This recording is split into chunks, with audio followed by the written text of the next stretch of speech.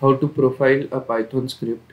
Profiling a Python script allows you to identify the bottleneck in the code and optimize it for better performance.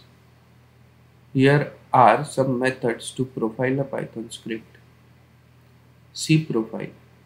Python comes with an built-in profiler called cProfile. You can run your script with cProfile and it will generate a report showing that function call, execution time, and number of times a function was called. Line Profiler. Line Profiler is a third-party library that allows you to profile your code line by line, showing the execution time for each line of code. Memory Profiler. Memory Profiler is a third-party library that allows you to profile memory usage of your code. PyCharm Profiler. PyCharm is an IDE that comes with a built-in profiler.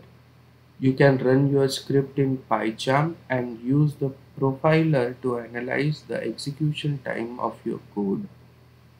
Visual Studio Code Profiler. Visual Studio Code is another IDE that comes with a built-in profiler.